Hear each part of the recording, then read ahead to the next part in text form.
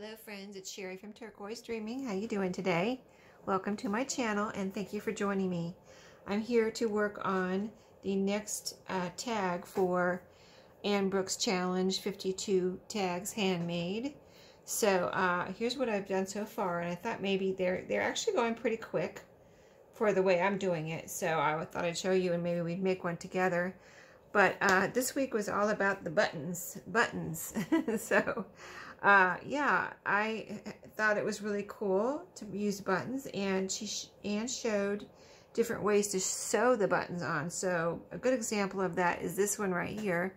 It's a, it's a small tag. Here's the size of my tag, and the base is a vintage piece of a vintage sheet, and that's also what I used for the little topper here. And then the thing about sewing the buttons on in different ways was like, here's like a regular way you sew a button on, and then she showed how you can sew to the outside, like instead of just going through the holes, sew your thread to the outside, and do different things like that. So I did that one with 2 holes. I thought that was cool.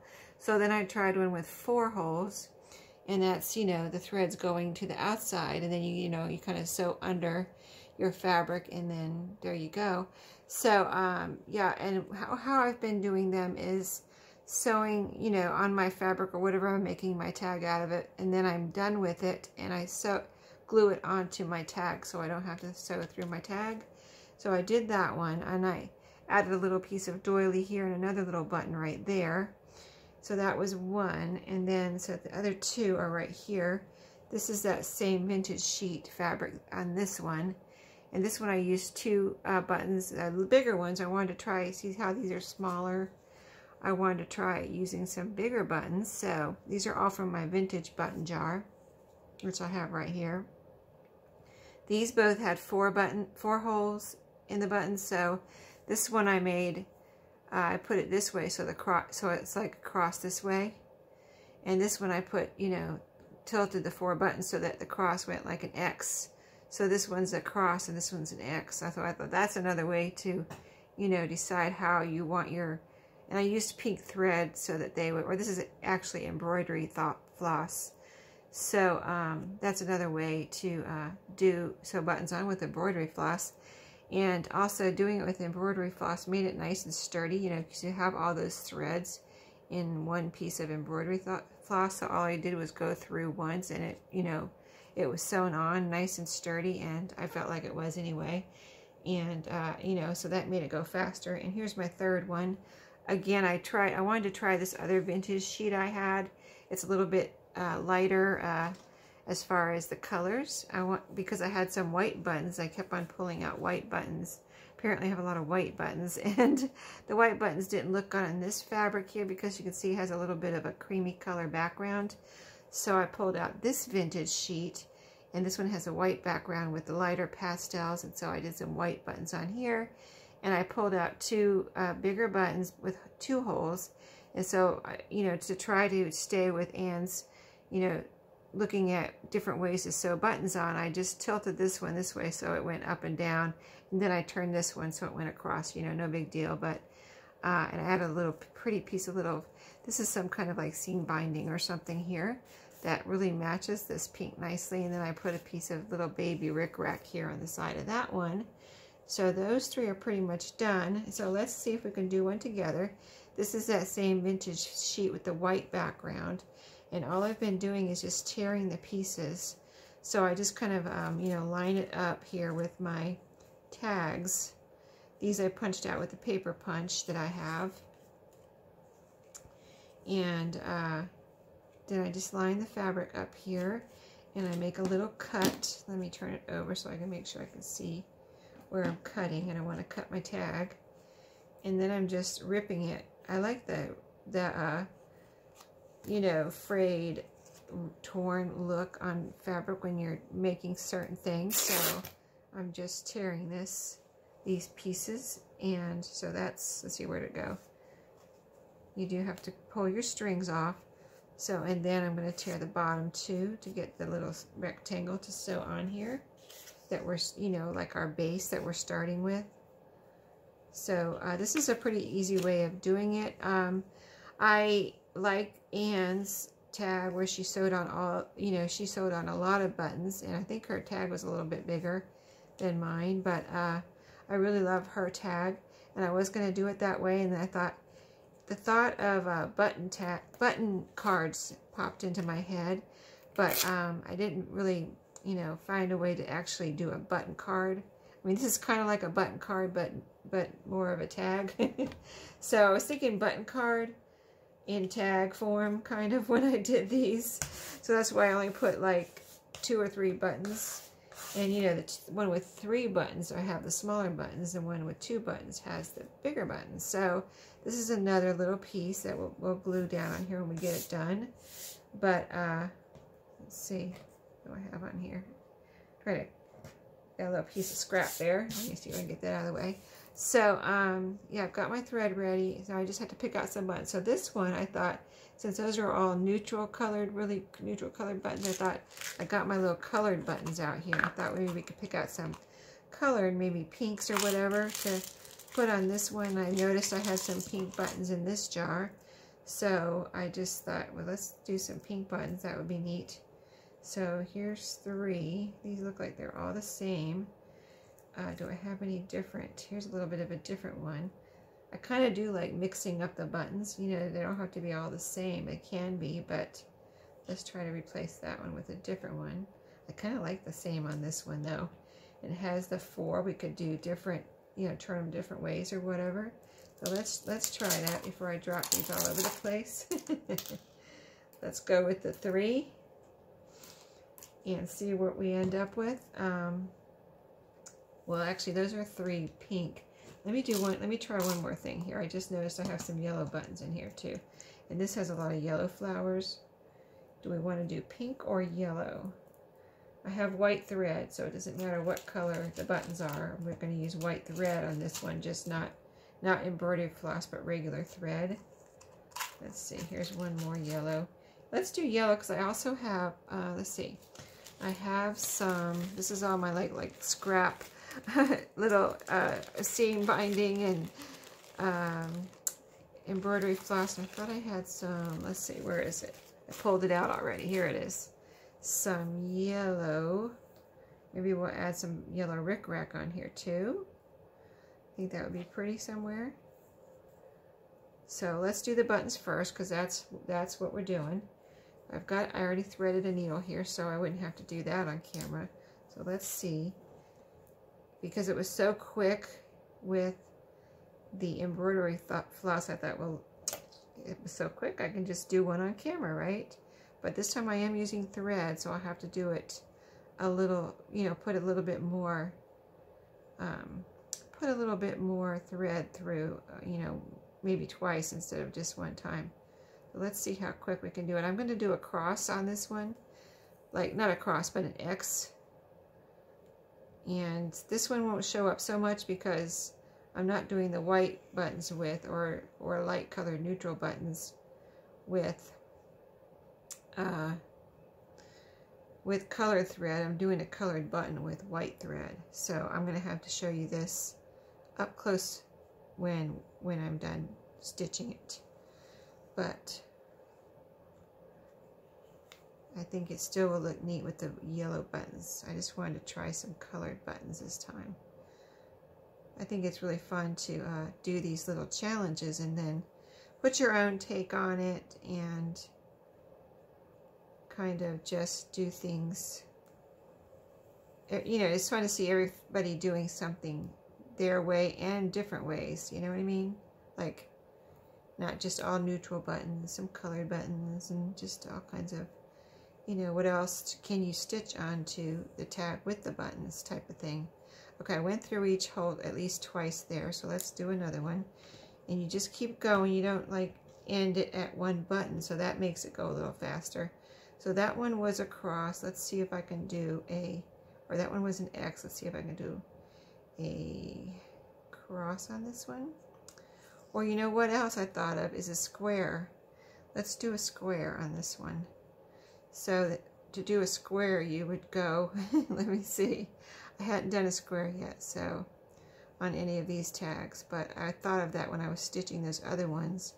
You could actually go into a square, or make it look like a square, not necessarily sew in a square, because then you would maybe be going through the same hole and you could possibly undo your threads. So I just went across each one once. Now I'm going to go up and down on each one once, and then I'll see if I feel like I need to do it twice. Oops. Gotta get it through the right hole. So yeah, I noticed a lot of new people doing this challenge, and so that's fun. I'm trying to watch the videos, but it's as the challenge grows, I'm finding it hard to keep up with everyone's videos, but I do like getting new ideas from everyone. It's really fun. So I went through that one twice. That's the top one. I'm going to do the top one now. Oh, there we go. I feel like it's really getting stitched on with just 2 times through each stitch, you know. So now up and down. I went across twice. Now if I can get it back in the proper hole, I will do up and down twice, one more time. Okay, one more. See, it's pretty quick, right, for this one, unless you're doing tons of buttons on your stitched piece. You know, you can do this one pretty quick. Okay, so that looks nice. So this one was the X, this one is the square. So maybe we'll do a cross with this one. We'll see if I can manage that with, how did I do that? Okay, yeah, I turned it, well, the buttons are different. Wait a minute, how did I do that? Let me look over here for a second. Okay, I see how I did it. That was a little confusing because the holes look different on this button for some reason. I think they're closer together, so it might not look so much like a cross as the one with the holes a little bit farther apart, but we'll see. We'll go for it. I think it will once I get it pinned down here. And you'll see what I mean. So I'm going into the middle piece right now. I'm going to go ahead and just do that twice and get that done, and then I'll go to the top, from top to bottom. Okay, so that was a quick, you know, twice through the middle, across, you know, that way, and now I'm going to go twice from top to bottom. See, it's pretty quick, right? Oh, I like this one. It's a little bit quicker. The last couple of weeks have taken me like an hour, hour and a half, or whatever. So, you know, not that I mind the slower ones, because, or the ones that take longer, because, you know, I might be learning something new. Okay, so there we go. Let me tie it off, and then I will show you. So I'm just tying it off in the back by making little knots, or a knot through the threads that I have been using here. So I just kind of go through, in case you never did this before. And don't get your threads tangled up. And then you go through your little loop like you're making a knot. And you can do that twice if you feel like you don't have a good knot. Sometimes I do it, one time I did it once on the other tags, and then the other 2 times I did it twice. So it just depends on how you feel like your knot is. And so, yeah, this time I'm doing it twice because I just have a thin, you know, thin thread here. So then I just cut it off here in the back. Did I get it? Yeah. Okay, so I'm going to try to show you, even though this is white thread. And so let me hold it up close to the camera. So here, this one is the one we did a X. So I went like that, XX, from hole to hole like that. And I know it's hard to see. It's hard for me to see in person, so I'm sure it's hard for you to see in the camera. This one I did a square, so I sewed across and across twice like that. See the holes? Across and across twice, and then that way twice. So technically I made a square. Technically I made an X. And then this one I sewed this way, across, and then up, you know, from top to bottom. So that way I made a cross. So X, square, and cross. I know. It's fun though, right? Simple but fun. Something a little different to think about the way you're, you know, putting your buttons and the way you're sewing your threads. Oh, let me try. Oh, I was going to put rickrack on here. I'm going to glue the rickrack on too. I'm not sewing the rickrack on. If I was, you know, I would sew it on a sewing machine if this was a tag where I wasn't putting fabric on here. But since I'm going to just glue this piece onto the tag, I'm not going to sew the rickrack on. So I don't want to get glue everywhere. I've been kind of smoothing this glue out so it doesn't show through this sheet, the fabric that I'm putting on here. You know, like streams or bumps and lumps. So just something like this. Make sure it covers the whole tag. Let me get this glue off my fingers for a second so I don't get glue all over the front here. But then I've just been kind of pushing it down like this, getting the edges down, and it's been working quite well. So I'm going to leave the lid off of there for a second. This I might do another one off camera and use my pink buttons. I think that would be fun too. So let's go ahead and add the rickrack over here on this side. I think I do want to do that. Just for the heck of it. See what it looks like. Something, you know. And it matches the buttons, so why not? So I'm going to use my Fabri-Tac for this too. I think I will put it on the rickrack so I don't get it everywhere as far as on the fabric where I don't need it. You know, I don't want it just to show because the Fabri-Tac does, to me it seems like it gets a little shiny if it shows, so this way it won't show. So I'm just going to put it right over here to the side. Tap that down so it can all glue down. And then I've been just taking my little hole punch and I just am punching a hole right through where I want a hole, and it goes through the sheet a little bit, but it's been going right through the sheet and the tag like that. Now let me see if I have some matching. I didn't really prepare anything for the top, but let's see what I have here. I don't want to use, I have pink.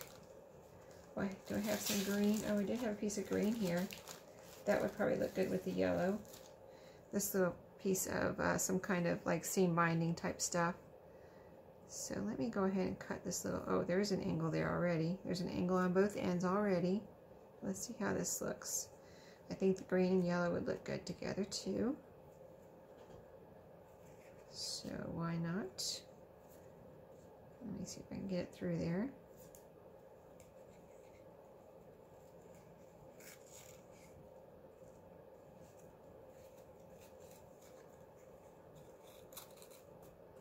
Okay.